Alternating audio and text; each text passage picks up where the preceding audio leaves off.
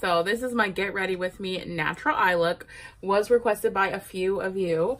So I actually decided to go ahead and do that, but then I thought, why not add in a few new products that I got for fun. This was a free sample I got. I've never tried it. It's Benefit's Gimme Brow, and I guess it's a brow volumizing fiber gel, which you guys know I love the brow mascaras and stuff, so I'm excited to give it a shot. She gave it to me in the color 3. Oh, look how cute it is. It's so little. I like it. Okay. Also, we are going to try out some new magnetic lashes. I'll talk more about those when we get to it. That's what we're trying new for today. So let's get started with the Benefit brows. Ooh, I'm absolutely loving how small it is because I feel like I really am getting in there to all these little hairs, because I have a lot of hair actually, but a lot of them are just kind of invisible because they're so light colored blonde. Some are even white. I have a variety of shades. So this is nice. And I feel like with the little brush, you can get it a little more precise. With my other brush, I kind of just slap it on and go back and fix it.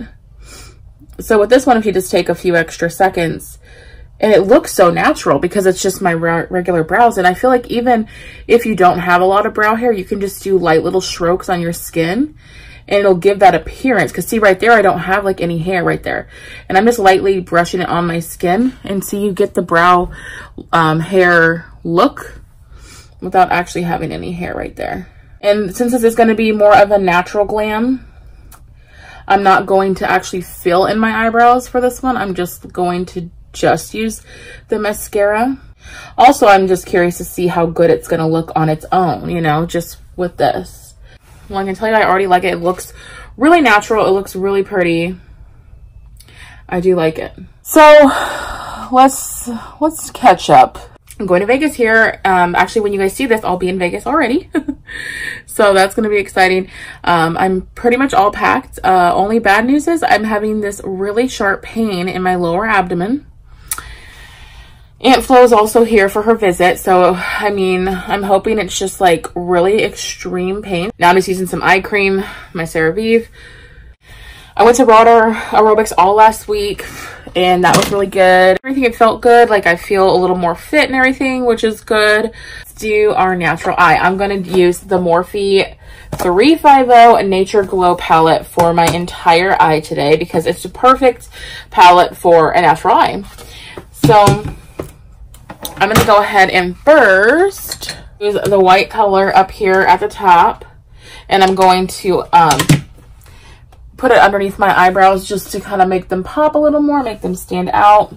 I do this with like any eye look. I just think it makes the brows look better. It just makes the overall eye look better. I just put a little bit in the tear duct because we're going to do some work there later. So we don't want to, you're just going to literally be covering up the work that you're doing if you do a lot of stuff. So there you go. I know it's kind of harsh right now, but we'll be blending it out later. Real Techniques, just like fluffy brush like this, something a little fluffier that you might have. And we're going to go in with this color right here. And that is going to be our transition shade and just kind of give us a natural looking eye.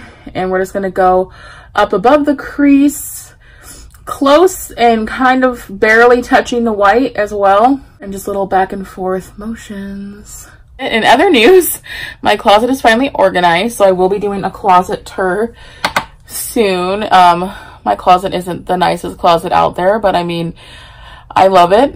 It's full of my favorite things. Now that it's finally organized, it looks a lot better than it used to. Now I'm just going to use an angled brush and use that same color that we were just using and put it on my under eye here. I watched this really good Lifetime movie actually yesterday. Me and Jeff did. It was called, I think, Sinister Surrogate, and it's a new one, 2018. I always love Lifetime movies. They're always like trashy and crazy, but they're always so good. And even if they're not that good, they're still pretty good, I feel like. So, if you haven't seen it, I would definitely check it out. What I'm loving now is that Lifetime's putting a lot of their movies on demand, so you can watch them like right away. To deepen up the crease a little bit, we're going to use that color that's right next to the one we were just working with.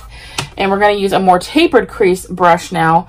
And we're going to put it just above our crease and kind of into the crease a little bit. And see, it gives us that darker look. So anyways, it was just one of those crazy stories. You know, you can probably tell by the name already, like, what's gonna happen. You know, Lifetime movies are always good though, I think. And I didn't watch them for a few years because I felt like I was watching the same one over and over again, you know? And, but I feel like now they're making new ones all the time. Like, I see 2018 new movie, like, constantly. So they're making a lot more movies now, I feel like, which is awesome because I do love them. So there we go. We got all that. Using the color that is right here below the white. And I'm just going to use a fluffier, more precise crease brush and just kind of blend right over the white mostly. And then whatever kind of falls into that brown, then that, like, that's fine. But we want to mute the white a little bit. It's time for the cut crease part. I'm going to use my Tarte Shape Tape in the color Light. And if you saw my last one, you already know what's coming. We're going to put it on our actual lid. Look up, look over.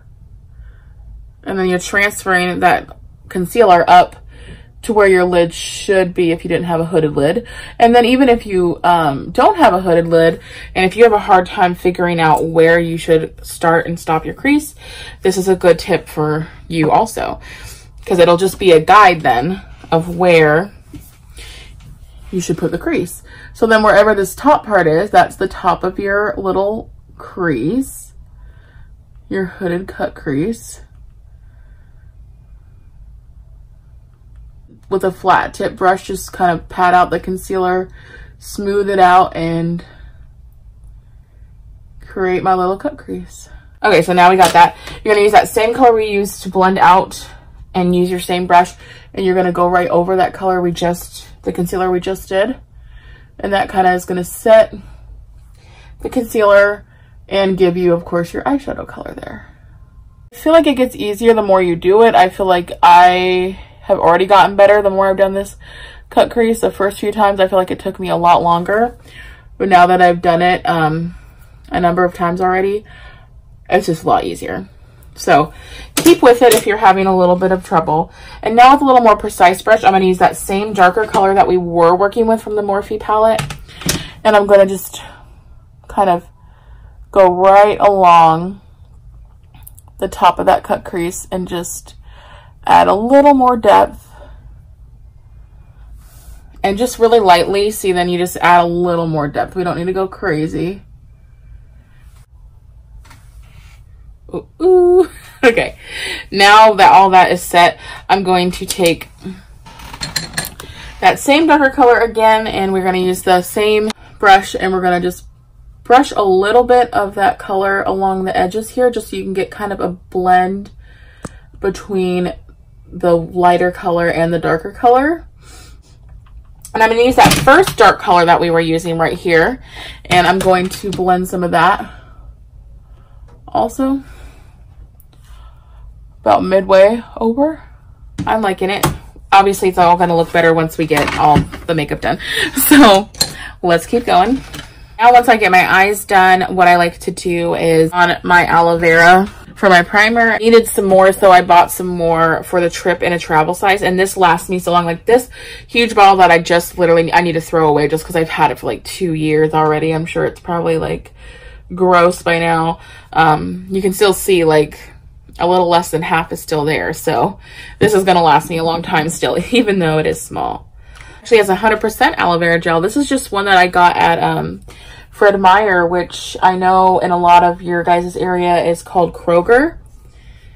So I just got it in the travel section there, because I was like, oh, I don't want to bring my big huge aloe vera to my trip, you know, because I already have so much room being taken up with all my clothes. So, and like I said, I needed some aloe vera anyway, so I was like, well, I might as well just get a new one and get a travel size and just start using that. And oh yeah, I gotta tell the difference. Don't keep your aloe vera too long yet, ladies. I can already tell that it feels like it's closing my pores better, because the other one obviously just was older. And the fact that it's actually 100%. My other one was basically 100. It was 99.5, but that extra 0.5. I'm gonna actually, since we are doing natural face, I'm gonna use my La Roche-Posay. This has like it has a very light tint to it. So if you're looking for something with just a little bit of coverage, this is perfect. And it's great for people like me who have sensitive skin, who have redness to their skin, because it still provides a little bit of coverage without going full spectrum. And it's SPF 50 broad spectrum. Okay, so there you go. See, it just gave me a little bit of a coverage. It's not crazy, just a little coverage. Now I'm going to use some concealer, and I am going to use the Tarte Shape Tape in the color Light. I'm going to go under the eye, put some stuff there, and I'm going to actually buff this in with my finger. And I noticed, like I've talked about in other videos, when I do it this way, I don't use as much product. So literally this is just one swipe, and it's going to cover all of the areas that I want to cover, where normally I have to do at least 2 to cover the same amount. So saving products, also saving our money for clothes. What really matters, or bills, whatever. I just use my trusty Laura Mercier setting powder. It's my favorite because I don't feel like you get a white cast, which I know some can do that, and that's not a good look, especially when you do photos and you have like that flashback.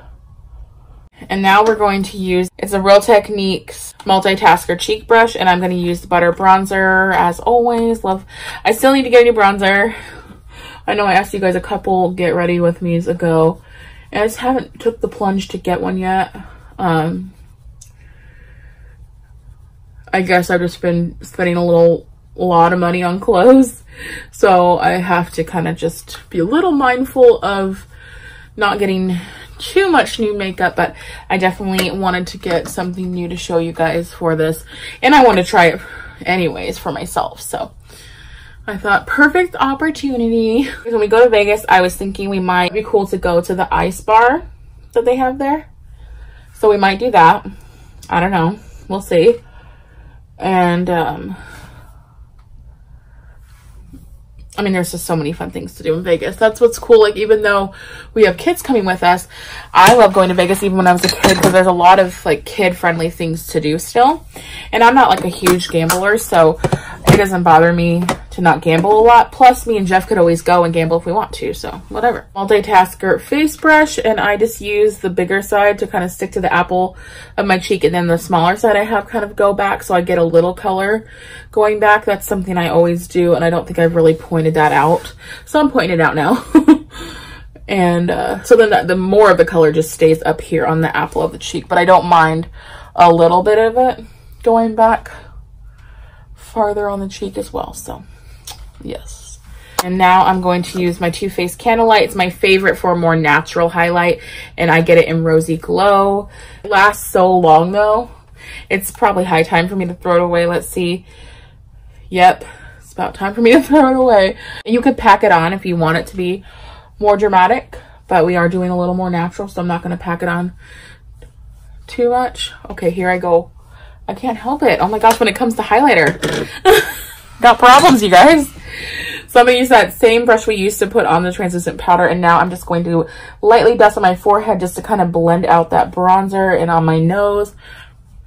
Cupid's bow, chin, dust off the under eye and put it underneath my bronzer a little. Same on this side. But I feel like doing this kind of just gives a more seamless look. And now that our whole face makeup's done, I'm going to use my Mario Badescu, the green tea aloe. That's setting. I'm going to put on some chapstick, just good old Burt's Bees. As you guys know, chapstick is my #1 thing to do. Whether or not I'm going to put color on my lips that day, I always like to at least put chapstick on, just to hydrate these puppies, because I am a mouth breather. And I feel like they get chapped super easy. We're going to use the L'Oreal Double Extend mascara. And I'm going to put this on my eyes. So I'll be right back once I get it on. Here's my lashes after step 1, using the white side. Woo-hoo. Okay, since I am going to do a more natural look, I am going to just line my natural color of my lips. And I'm going to use the NYX lip pencil in the color Bronze. And I'm just gonna line these little bad boys up.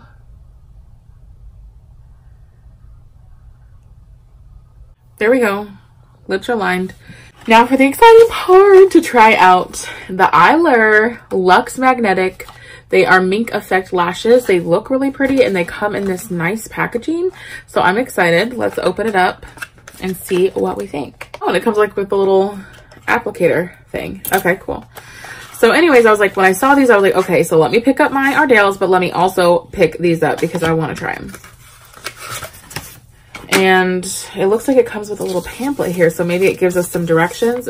I never read directions, but for the sake of giving this a fair trial, let me read them. It does recommend that you put on mascara before these just to give it a better application, so I did that. They're recommending, of course, their brand, but they say any mascara will do, so check. And then they say, take the upper section of the magnetic lash laid on top of your natural lashes at the outer edge of your eye. It's quite easy to recognize the upper as the magnetics will be behind the lash band. Okay. With the applicator, pick up the lower section of the magnetic lash and place beneath your natural lashes to bring the two magnetics together. That's exactly what I do with my already, with the other lashes. That's exactly what I do. I set the top on the top of my lashes and just bring up and under the bottom. So that's exactly, but then it is kind of nice. I'm going to try the applicator and see if that makes it even easier. All right, Eyelure, let's go ahead. And I love that it comes in this case because the Ardell's just come in a normal kind of plastic case, nothing fancy. So this is actually really nice because I feel like I will keep them a lot neater. Already I'm loving that about this. And it tells you right here, right, left, upper, lower. The upper is right here, and I'm doing it like they said, keep that on the outer edge of your iris. That looks like it's on. Okay, I would say that looks about right. I don't know why I'm nervous. It's always fun to try something new. Okay, so I'm going to use this thing like how they told me to. So you're going to take this little applicator and kind of just pinch the bottom part of the lashes, and we're going to just take it under to connect.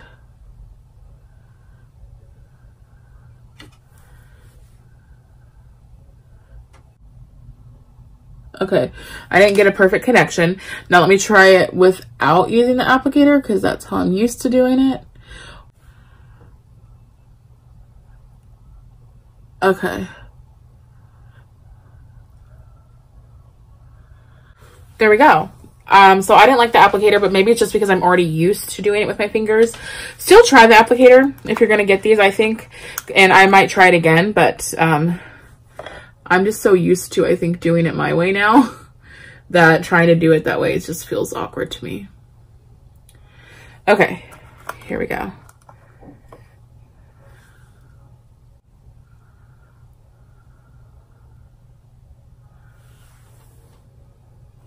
Now let me just brush up my real lashes here on the inner corners because it doesn't go the full length of your lashes.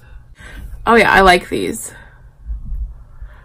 I feel like they give, oh yeah, they definitely give more of a up curl look than the Ardell's. They feel a lot softer. The only thing I think I will do, since it doesn't go all the way across the lid, is I think I would want to put a little bit of eyeshadow or eyeliner here, just because then I feel like it kind of stands out that there's like, since my natural lashes haven't really grown in here in the corners as much yet, they're getting there. So there's not really any depth right there. So I would just want to add a little bit of darkness. So I'm going to use my angled brush and put a little bit of shadow right there and see what I think then. I like that better. And you can just use eyeliner, which I probably would normally, but I just wanted to see how it looked with the shadow. And I have a little more of lashes on this side of the baby ones, so I don't really need much over there. Oh yeah, okay.